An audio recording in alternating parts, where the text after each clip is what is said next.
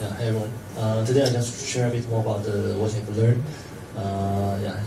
How do you see the future of storytelling in VR? Because actually recently I'm hearing a lot of more people talk about telling story in VR, but most of them are referring to something like this. They're using like the consumer version 3D cameras that producing VR stories. Well, most of them producing like travels, clips, something like that. They are doing VR stories to me, so on. Because that's something we did perhaps 1.5 years ago. To me, the basic thing when you think about the producing VR story in 3D format is you definitely have to create some very well-friendly tools that you can work on, and that can actually help you to really serve a purpose of a shoot in VR. So these are the stuff that we have. Actually, it's quite dynamic. First thing, because we have to make sure that your camera has enough room to overlap each other, so actually can create a good stitching result. For example, like we talk about rigs, like 360 rigs, we can use 6 GoPro camera to cover everything, but because of the original lens of GoPro, it's only 120 to 90 degree, which is only get probably like 15 to 20% of overlapping to each other. So the room actually is currently not very enough. So it gives example, like for example, the camera placed here, the safety distance is already like 2 meters. Which means once you step into the 2 meters, it's very hard for you to get perfect stitching when you have a moving object around the camera. So for us, actually upgrading the lens of the camera actually can significantly help you to create a better stitch images. And beyond that, as the video directors, when you think about you want to create stories, actually you also want to create dynamic shots, not only static shots. So you have to really think about whether you can use a lot of like motion devices. So actually we modify a lot of motion devices, like drones and the water scooters and moving vehicles. All those efforts will help us to create a better way to move the camera by remote control. But there's also quite a lot of issues happening. For example, if you talk about the drones, right, 360 aerial shot. So the 360 aerial shot, the key thing is the camera really connects to the drones. The drone will have these vibrations. In the traditional filmmaking, that we have this 3-axis gimbal to help the camera to compensate all the vibrations. But in the 3D camera, because the gimbal is one whole circle shape, actually will just install around the camera. Then when you shoot, the gimbal will be in the thing. So you have to find alternative way to reduce the vibrations and stabilize the cameras, either by production or by post-production. It's the same thing like for the moving vehicles. We have traditional like film vehicle that actually can carry like camera up to 5 to 6 kgs to move around like with probably 50 meters per minute something, which is very ideal. But when we go to the 360 shot, we have to place the camera at eye level, not at the ground level. So the vibration will be a lot more than the traditional devices. So all this new way to be able to stabilize the camera, to remote control, to be able to preview, to monitor all the images is extremely important to us. So, and also, when you think about 360 shoot, you have to always solve a lot of problems on set. For example, this is some project we did together with Discovery Channel. So actually, we have to really find a lot of different ways to read camera. For example, the first one is we have to read camera on a roller coaster. Then the issue is, because we are aiming to shoot the camera on the roller coaster, so the camera have to mount on the roller coaster very tight.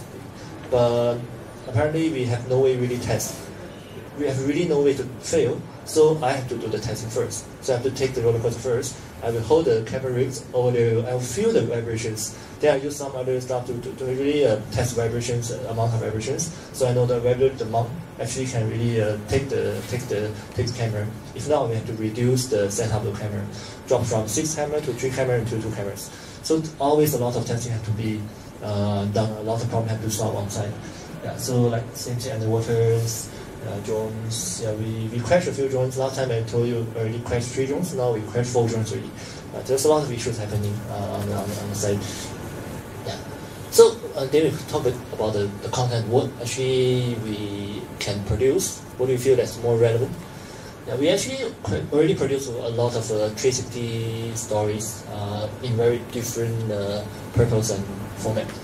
We produce independent stories with artists to share like local unique experiences, and also we like overseas to Nepal to capture the after-earthquake documentary videos. I think documentary is very good content that we use about 360 production. We also work with like the government agencies and brands to create independent documentaries and also kind of like a corporate video, emotional video in 360. But basically all this video project we are basic in the purpose of sharing some stories, sharing their world they are living, share their lives. So we feel that giving a 360 world is very unique. For example, like this project against blue card, we are featuring this group of people that actually are diverse, handicapped divers. So actually they are handicapped people that who learn dive in 5 days, which the topic is very unique and the scenario is also quite different. So that's why we produce this content and we want to use this content to encourage all these other handicapped people to learn how to dive, and works very well. And also some project we did with like celebrities for entertainment, for the travels. Yeah. So we can tell that actually 360 video has quite very dynamic purpose at this moment. It's because this is the very easy way for the brand to pick up. Because there are enough channels to share the 360 video like Facebook or YouTube. So for them, they definitely know that how can they really adapt it. So then, yeah, further down we feel that the 360 video it also has its limitation. It's because when you draw the audience into the virtual world, they don't really want to just look around. They want to do something else. They want to do some interactions because they feel that there's a freedom. They can look around, but they probably will expect a bit more. Yeah, so we actually think about how we can actually make either a 360 video a bit more engaging. So actually develop kind of like an interactive measure to create interactive story that the audience actually can make a choice in the world. But of course, most of the content actually they are pre-recorded, so they can't really walk around in the virtual world. But what they can do is they actually can use like cursors control to look around to make selections in the story. We also can adapt this concept to other corporate applications like property shows, travels, exhibitions. They're all along the same method.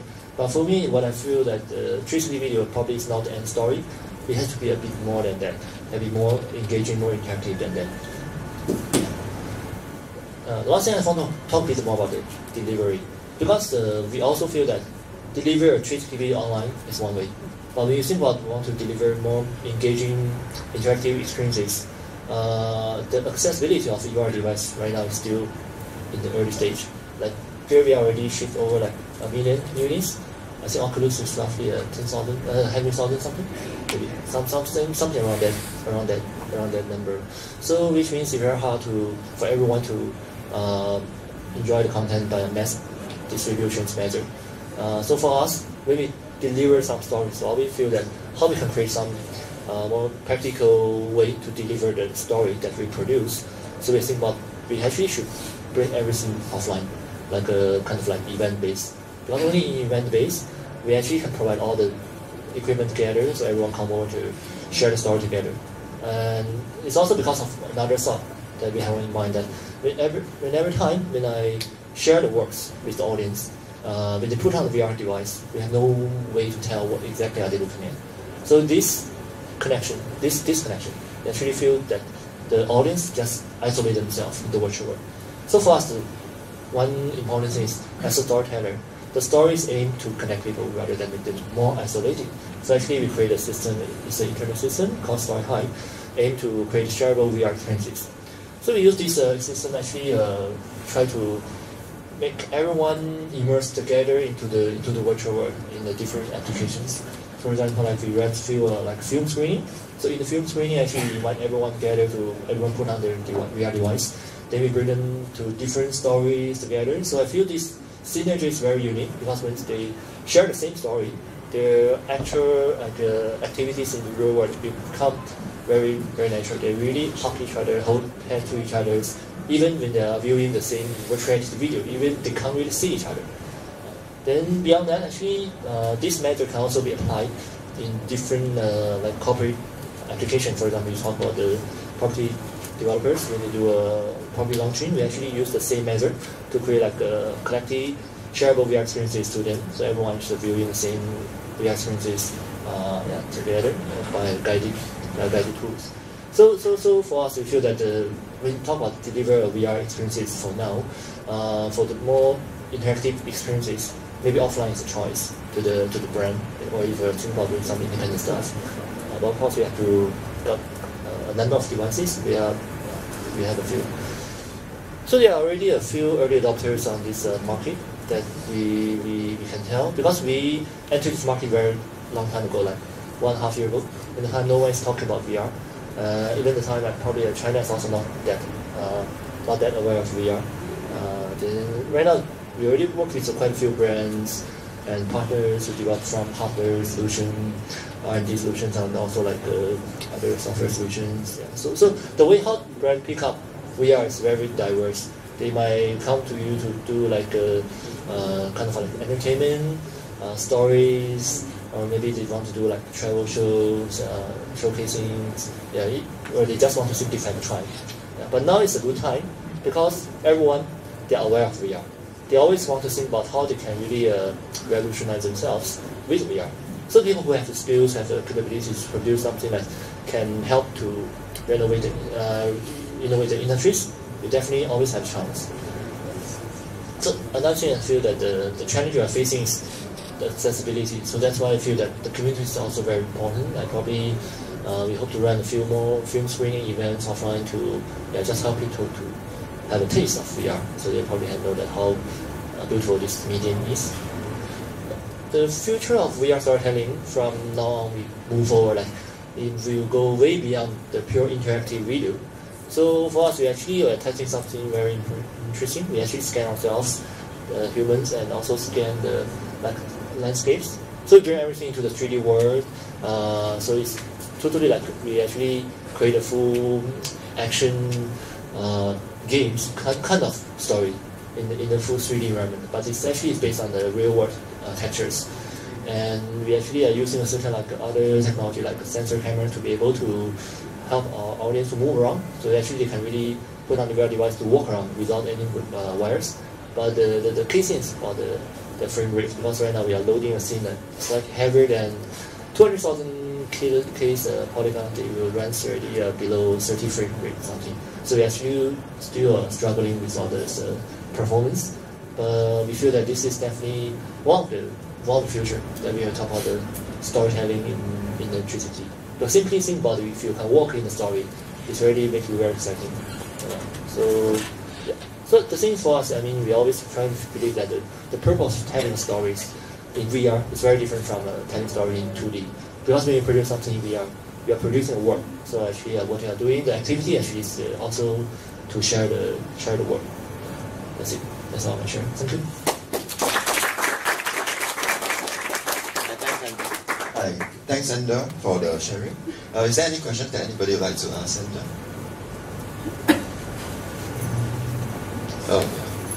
So sounds like in the end there,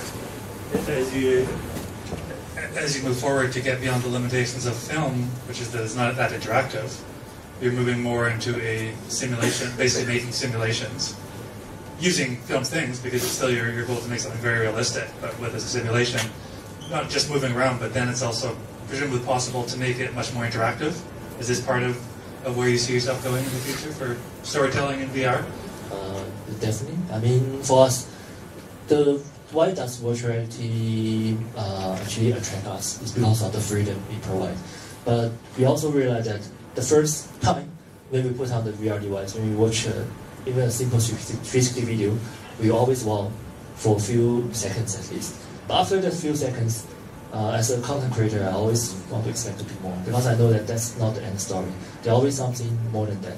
It's just because of the limitation of technology today, we are not able to run it in the very user-friendly devices. But if you consider that building everything that's now been mentioned in the full high-end PC world driven by cables, it's already possible. I mean, for us, it's always to deliver something when it's ready, but we always need to keep on improving to wait until it's ready. Any more questions? If not, if anybody has any more questions or things that you want to chat with Ender later, you can just email them.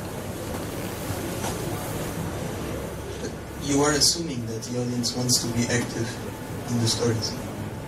So for a passive audience, if you put on a VR device and you're sitting at home, the 360 is useless, right? Mm-hmm. So how do you combat that? So your question is, you mean the 360, whether they want to interact or not?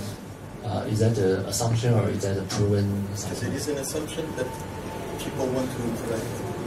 Okay. But if you have a room with 50 people, you will have a lot of passive audience. So how do you connect those that just want to sit and watch?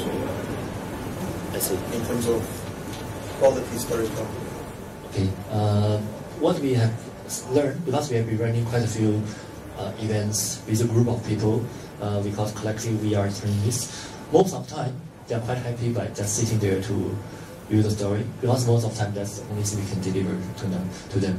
But sometimes they also feel that, oh, some of them actually stand up, some of them want to walk, some of them ask us whether we can walk around or something. So we feel that this small bots come to us, feel that, oh, I mean, they do have some people, even they are also the same people who have never seen VR before, they always have this intuition to interact. We are not saying that this is represents the majority, but we feel that as long as there is something they look forward to, we should really think about this as a possibility to meet it.